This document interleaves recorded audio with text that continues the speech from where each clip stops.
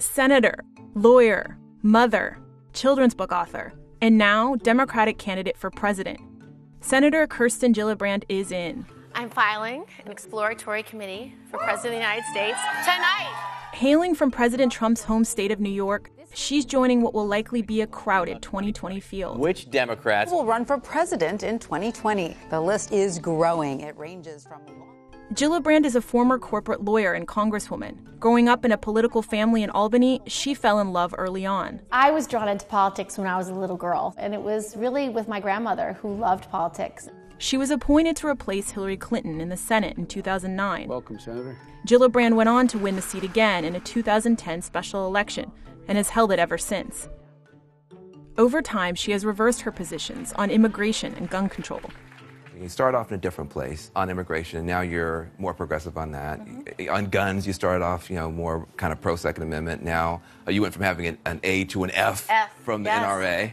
I recognized that there was a lot of things I didn't know, and I should have been fighting for them before. She's now one of the party's most reliably liberal voices. Some of her priorities: a populist economic agenda, women's rights and gender equality, and fighting for victims of sexual assault with a focus on the military. Who is being held accountable for doing nothing since 2013? Who? Which commander?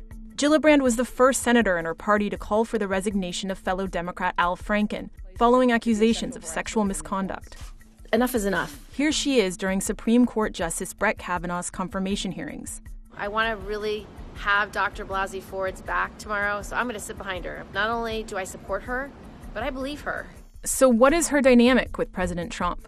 He's said, she's just a puppet of Schumer. You know that. He put her there. He's also referred to her as a lightweight who would do anything for money. She responded this way. It was a sexist smear. It's part of the president's effort at name-calling, and it's not going to silence me. Gillibrand has also voted against almost all of Trump's major nominees. I urge my colleagues, reject this bad choice. So what are her chances? Gillibrand is seen as a serious contender, but so far her poll numbers are low. Her next step? Building a national profile and campaign.